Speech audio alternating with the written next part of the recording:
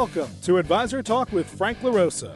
Brought to you by Elite Consulting Partners, it's the only podcast offering unfiltered guidance and direct advice for all things concerning financial advisors, RIAs, and the practitioners in the wealth management business. Learn more and subscribe today at eliteconsultingpartners.com/podcast. And now, here's your host, Frank LaRosa.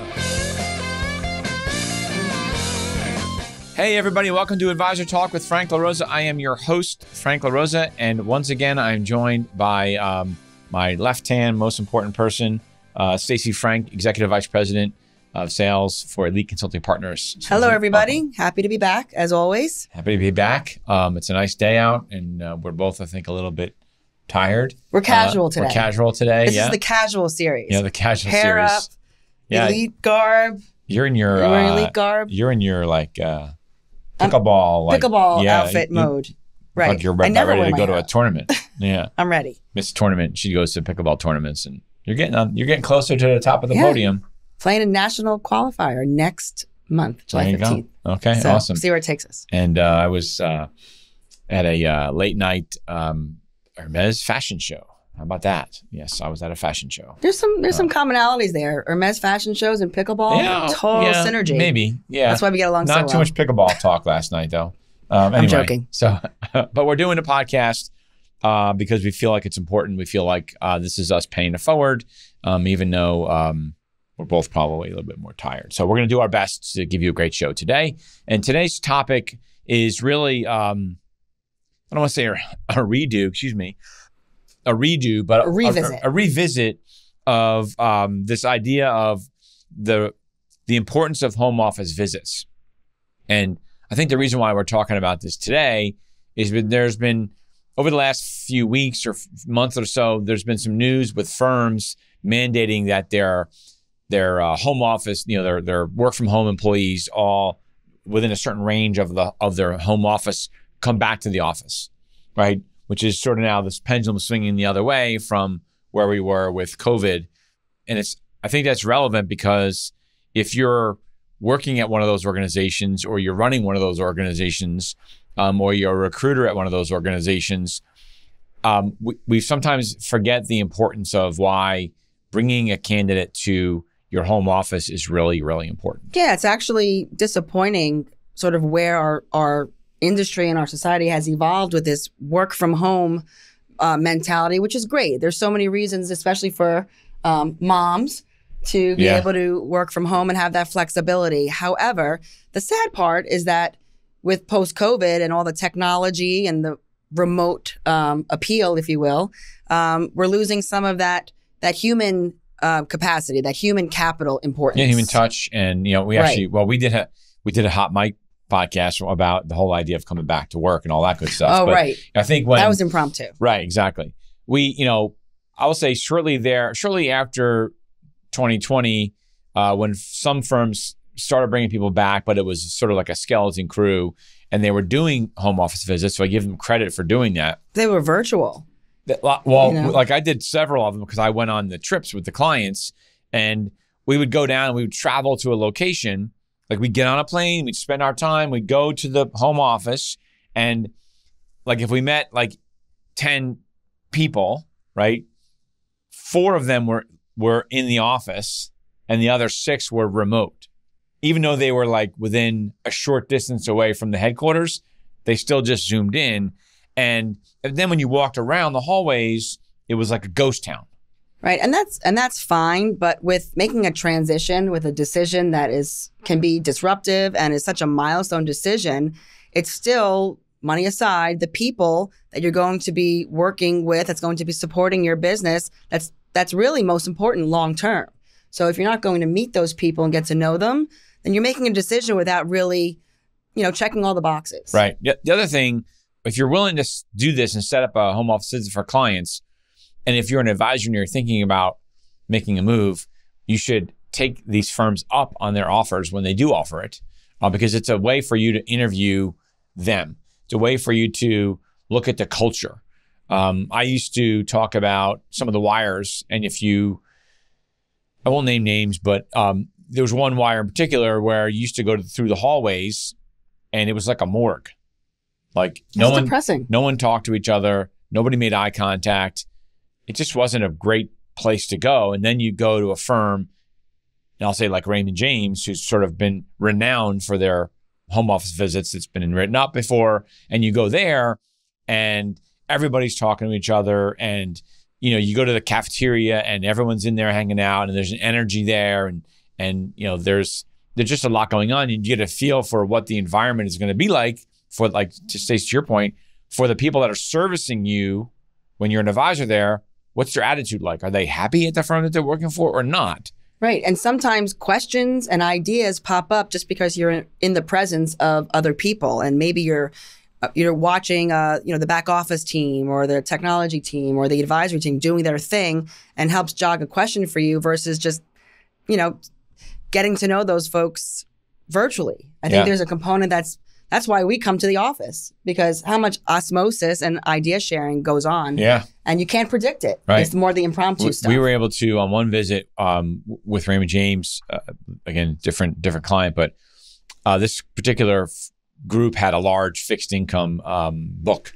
And so we were able to go to the fixed income desk, and they were actually able to sit and talk with the people that they were going to be trading with.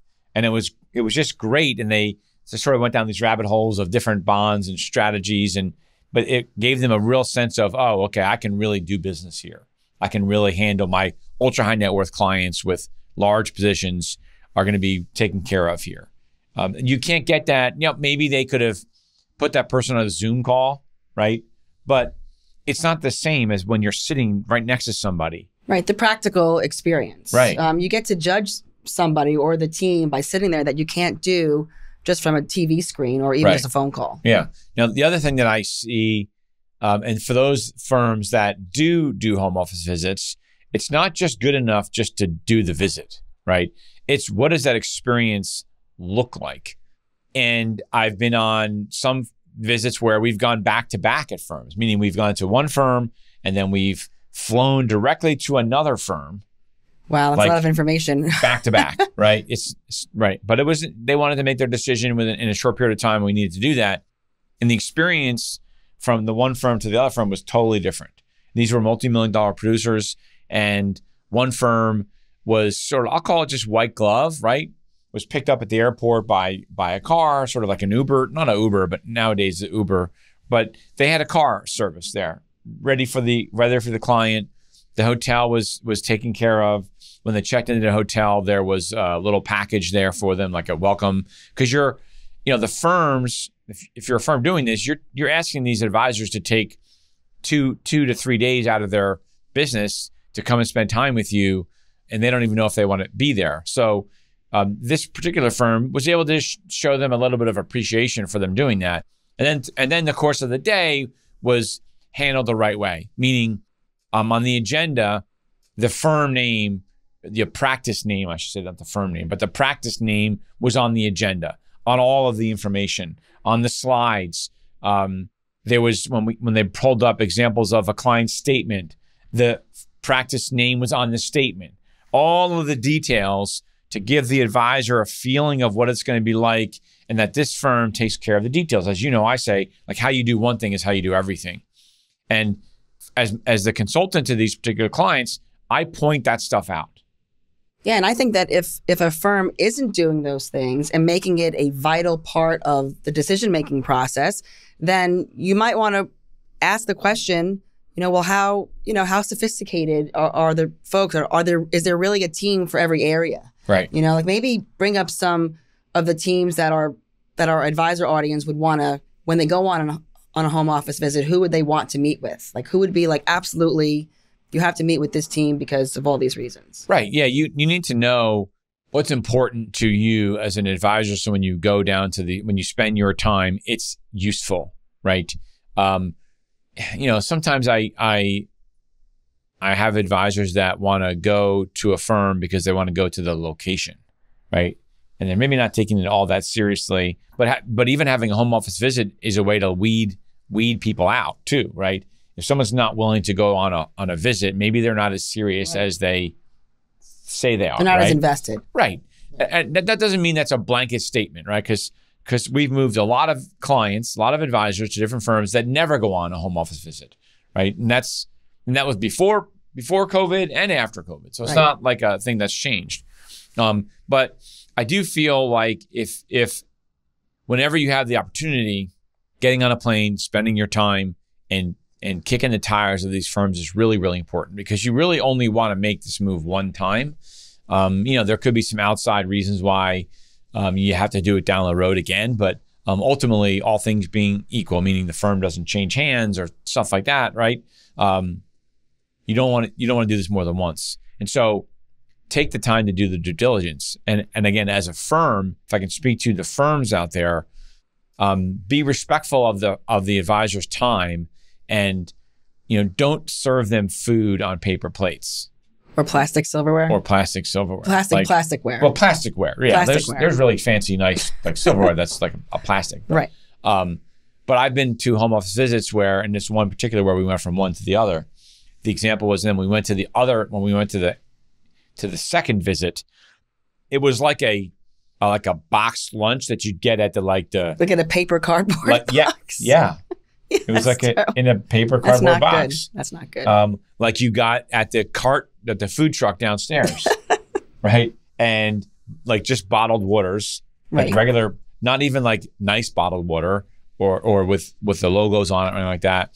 And then it was like those, like when you get a spork, in a plastic. Oh, those are awful. But it's like it was a break off. But it was like in the little package. Right, like the plastic package with one little napkin in it. Yeah, and a spork. And this was a multi-million-dollar team, and this is how they got treated. And then when I had to tell the firm that our client wasn't interested anymore, they couldn't understand why that mattered. Well, it's a service factor, right? Exactly. Like if a firm pays attention to certain little details like that seem irrelevant. What are they doing to some of the details as it pertains to your practice? Yeah, right. Are they more negligent? Like your commissions. Right.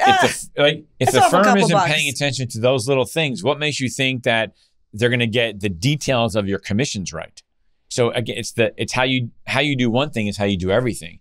And I liken it to, I'll say this without trying to sound crude in any way, right?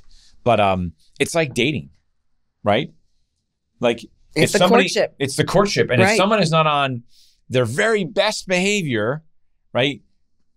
When you're dating, what's it going to be like when you get married, right? Or when you move in with each other, maybe first, and then you get married. And so it's your opportunity to see what that's going to be like. And I've seen firms just blow it. On the flip side, I had a situation with a large team, north of $5 million team, and they were more or less decided on the firm that they were going to go to. And they decided to do a home office visit with the other firm. In this case, it was LPL. And they went to the home office visit, and they went a little bit reluctantly, like, okay, we're going to do this, but we're probably going to go to the other firm. And by the end of the meeting, they were blown away. Because in this particular case, LPL brought out all the guns. They brought out everybody. To their credit, they listened to me and took my advice about like not having people like virtual, right? Like unless they're in San Diego, because we were in Fort Mill this time. So like senior leadership, if someone, like I think in that case, Rich Steinmeier was part of the agenda, but he's in California, right? So he zoomed in, that kind of thing, right? But everybody else was in the room. Right, senior leadership. I mean, that's huge. In the room. Their transition person team in the room. Yep. Right? The financial planning person in the room. Marketing. Marketing in the room. Did you say transitions already? Transitions, right? Like their transition person in the room. In this case, they went to the strategic wealth service model. And so the team leader for that practice was in the room. Right. Right? Sitting right there. Right? That speaks volumes, especially as a service standpoint. I could see the pressure that my clients were feeling about this whole idea of making the move. I could see the pressure subside as they realized, oh, okay, they got this. Right. Well, it's not just us talking about, Joe is part of that team and Tom is part of that team and Sue is part of that team, you're actually meeting those people. Yeah. Just creates a better visual, a better level of comfort for the advisor to say, wow, I could really go to that firm. I can see it. I can visualize it. And now I'm building trust with those people. It's a weird thing. Like, even though you do a Zoom call, like you can do a Zoom call and have all those people on there, there is this totally different sense that they're just some person like behind some door at in some location, some obscure location, right? Versus when they're sitting right there. Right. Like, oh, I'm joking, but like, oh, you're a real person. Right? Like I don't know how to try to describe it, but that's how I feel sometimes when I meet with somebody. Like we just did our conference recently, and we have a lot of people that are remote at our firm, and you see them, and some people are new, but then when you get together with them for the first time in person, it's a different feeling. Well, it deepens the relationship. Right. And I won't list names, but there were probably 3 or 4 attendees from firms that came to our conference that we've been working with for 6 years. Oh, yeah. I've never met them in person. The level of our relationship and the trust and the excitement that we have to work together now totally changed. Yeah. All within just one day. So that's the experience that an advisor can have when they attend a home office visit. I can't stress it enough. Right. So listen, I think you get the idea. Right. If you're a firm trying to recruit advisors, and again, whether it's an independent firm or whatever, doesn't matter. If you're a retail branch manager, one of the things I used to do as a branch manager is made sure that I got the advisor in my office and showed them the actual office they were sitting in, sort of so they started to feel like it was their furniture in the office, right? And they started to see themselves visually there when I would say, listen, here's where your desk is. Here's your couch. We can move it around. If you want to put pictures up here, we can do this or do that. I started getting to see themselves at the firm. So you can still do that if you're a local manager at a firm. Again, if you're an RIA, you need to be doing that. I would say especially if you're an RIA and you're trying to recruit advisors, because that's an unknown, right? A lot of advisors feel like RIAs are an anomaly to some degree to a lot of people. And if you can get them to your office location where they see like, oh, it's like us as an example. So we have a good sized firm, and some of the comments we get when people come to our office, the office that we're in here right now, if you're not watching us on video, you should go to our YouTube channel because you'll see us on video. But the comment that we frequently get is, oh, wow, this is like a real firm. And it's not like an insult, but they're surprised because we have so many people in this location and they feel the energy and they feel people working and they see people on the phones. Right. They see how we interact with each other. Right. They see how, us management folks, you and myself and some of our other management team, people were saying, wow, I always see you guys on Zoom, but now I got to see how you interact with each other. And wow, it makes me even more excited to be working with you and for you. And they want to do business with us. Right. And it's no different if you're trying to recruit advisors to your firm or employees, right? If you're trying to bring on somebody that's really good, you need to do the same thing. We do that a lot of times as well.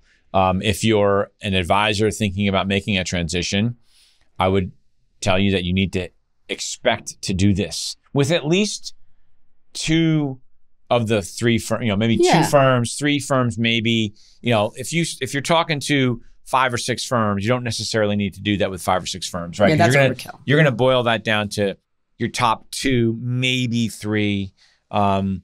We had one client a while back did 3 visits, 4 visits actually. That's a lot. Yeah, it was a lot, but look, it was necessary, right? But I think with our help and our guidance, we can really get that large funnel narrowed down so that you won't feel the need to visit 5 firms. We'll narrow it down to 2 or 3 that come pretty darn close to what you're looking for. Right. So those would be the 2 that spend the time. And the idea there is we help you get down to let's call it 2 firms that at either firm you're going to be happy and you're going to be successful at, right? At either firm. It's not going to be like you have 2 choices. One is a really good firm and one isn't, right? It'll be pretty close. It'll be pretty close. Right. By that point, it's pretty close. By that point, some of the economics are probably also very close because we probably negotiated a lot there and there sometimes. But let me, on that point, sometimes we ask you to go on a home office visit because it allows us to help negotiate more money for you. When you go on a home office visit, I'm speaking to you as an advisor. When you go on a home office visit and you are you, right? And you are showing the firm, especially some senior leadership, if you have the opportunity to meet with them, that you are the real deal, right? You are not just some run-of-the-mill $2 or $3 million producer. You have a process, you have goals, you want to grow, you want different things. You want them to be wowed. So when you leave and the recruiter or the manager, whoever it is, goes back to senior leadership and says, we need to go a little bit over the top for this candidate, they go, yes, do it. Right. Because we want that guy or that gal, right? We want that team. We had you had a couple of female teams that we were working with, and we got them to go down, and the leadership at these firms fell in love with them. Right. They got to know them more than just on the surface on a page of numbers. More than just T12 and AUM. Right. They got to know them from so many different angles. Right. And we were able to we have more leverage. We were able to get a better deal structure for them. So it's really important that you do that, which is why we wanted to do this again. So, but if you have any questions about whether you should be going on a trip or not, how you should structure it or whatever. And what to ask while you're there. What to ask, exactly. What to ask, what to look for. You're interviewing them just as much as they're interviewing you. And that's actually an interesting point, because I actually had a candidate blow up an opportunity for themselves because they were a jerk when they went to they were a big advisor, that's like $10 million bucks. And I said to this person, listen, when you go here, and it was Raymond James, when you go to Raymond James, they are interviewing you just as much as you are interviewing them. And it's really important. They don't need you. Like they're looking for the right fit, which is what I admire about Raymond James. And he went and he complained about not being in first class and not getting a limo to pick him up, even though he's now, Tosh Elwyn, he was the divisional director at the time. Now he's president of RJFS, picked him up at the airport in his own car. Wow. That's the personal touch. That's personal touch. That's the culture that he was pissed off that he didn't get picked up in a limo. Right. and then I, after the visit and all that, I talked with Tosh, and Tosh was like, yeah, this guy was a jerk. And I said, I told him. Yeah. So it works both ways. Works both ways. Right. Right. You know, if you're a $4 or $5 million producer, you're not the only $4 or $5 million producer. There's a lot of you. I know I don't want me to sound coy, but you know, they're interviewing you just like you're interviewing them. Right. Be humble. Talk about your practice. Talk about what you're trying to get accomplished. Talk about why you're making the move. I would not be throwing your firm under the bus. Just talk about why you're making the move, right? And what you're trying to get accomplished with the new firm. Because if you're coming from certain firms that lose a lot of advisors, everybody knows why you're leaving, right? You don't have to sort of reiterate the points. They know. Right. But it's an interview. It's worth your time. If you're in that process, you should definitely take them up on the offer. If you are a firm and you're recruiting and you do not have a home office visit process in place, you need to get one in place, because it can be a separator. It can be the difference between winning and losing a deal. And candidly, winning a deal and not paying as much money, because they might love your culture so much that they're willing to take a little bit less money. Because in the end, 10 years from now, you still have to be happy with those people. So vet that out up front. Absolutely. The money always works itself out. Money will work itself out. And we help with that too. So. Well, but listen, if you go to a firm because you got a little more money, but then you get there and the firm culture is not what you want and you're not happy, the money won't matter. The money won't matter. Money will not matter. You probably actually make less money because you'll do less production because you're just not going to be happy and excited. Right. So then you'll have to go through it again. Anyway, so that's it for us. If you have any questions about home office visits and you want to talk about doing one, you want to talk about a transition, you can always give this fine young lady a call. Young? We were talking about our age before. Anyway, my email is Stacey@eliteconsultingpartners.com. Stacey, don't forget the E. The number is 856-816-6322. And you are? And you can also DM me I don't know who I am. Today, I don't know. I was out late last night, so I'm not really sure right now. But I wasn't drinking all that much, but just was a late night for me. We know. Anyway, so you can check out my Instagram account, which is franklarosa.elite. You can DM me there, or you can shoot me an email at frank@eliteconsultingpartners.com. You can always obviously give me a call at 856-316-4651. And thank you for joining. If you are thinking about making a move, give us a call. If you know of somebody that's thinking about making a move, just share this video with them. It might help them. You never know. We have a ton of podcasts on our podcast channel on our website, which is eliteconsultingpartners.com. There's a whole page there for all of the podcasts that we did. Just a little bit. There's a search piece. You can go in there and search different things. So, and we'll see you next time. Thanks a lot for joining. Have a good one. Thanks for listening to Advisor Talk with Frank LaRosa.